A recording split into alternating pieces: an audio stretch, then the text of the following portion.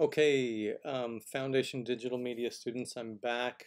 I'm going to do a quick demo on how to do highlight and shadows on these graphic novel figures. So first of all, I have this Batman all colored in very flat colors. It doesn't look very good. There's so many colors that are a similar value. So in other words, this is kind of a medium value, a little bit lighter, all medium, all medium. So what I should do is alter some of the colors. I do want to show you how to do that, just so you know. If I hide this art layer and hide the background color, you can see there's like if I wanted to change the cape and cowl, I would control click on the little icon in the layers palette to select everything in the cape and cowl layer. I could go to colors and maybe pick a new color. I don't know. I shouldn't go very close to black because it could look kind of silly. But now I want to make sure I go on the right cape and cowl layer, and then Alt backspace to fill that in. I think my background is a little bit too dark, so I'm going to control click on the background, which is a giant square. I'll go to my colors, and I might, so if I'm in the paintbrush, I can Alt or Option click on the background to select that color. And I think I want to go maybe, we can try lighter, but I don't want to go any greener. And then Alt backspace. Maybe I do want to go a little greener. Alt backspace. Okay, that's fine for right now. So you get the idea. That's how you can change color. So no reason to like erase things and go in and recolor. It's just a matter of alt clicking, or yeah, control clicking here, or command clicking if you're on the Mac, and then get on that layer and Alt backspace to fill that in.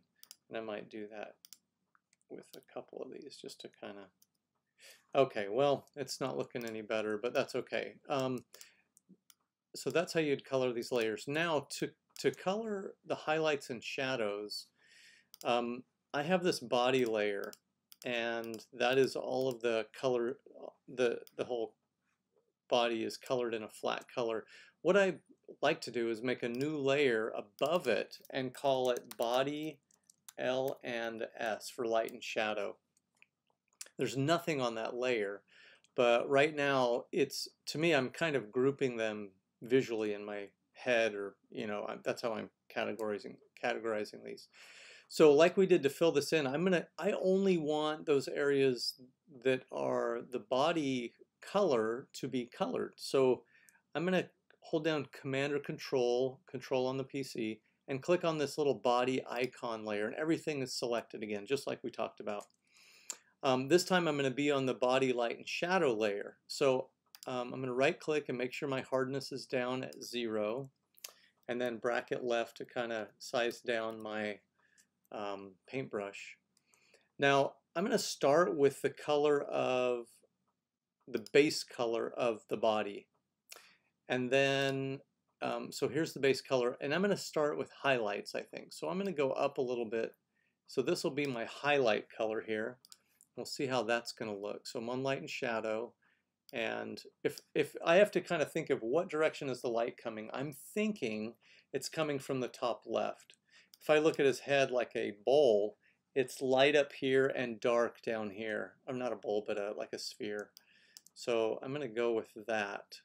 I might move this up a little bit. And then everything on the top right of these forms should be colored. And this is not great, but it does give you a good idea of kind of how to do it. Probably the top of his leg is going to be lit quite a bit. Maybe this part of his leg, maybe the rib cage. Now, if I go, man, my brush is just painting too bright, I can back off this opacity maybe to 50, and I'm just clicking on the word and dragging left. Now my light is much less, and if I go over it a few times, it will, I can put more and more layers on it. Okay, so that's the light side. Now I'm going to click on the base color again, and this time I'm going to go to the shadow. Okay, so now I'm just going to color in the shadow. What would be on the shadow side, the bottom right side of all these forms? Well, I kind of think the belly and his lat might be in that categorized as on the left side. Parts of his rib here.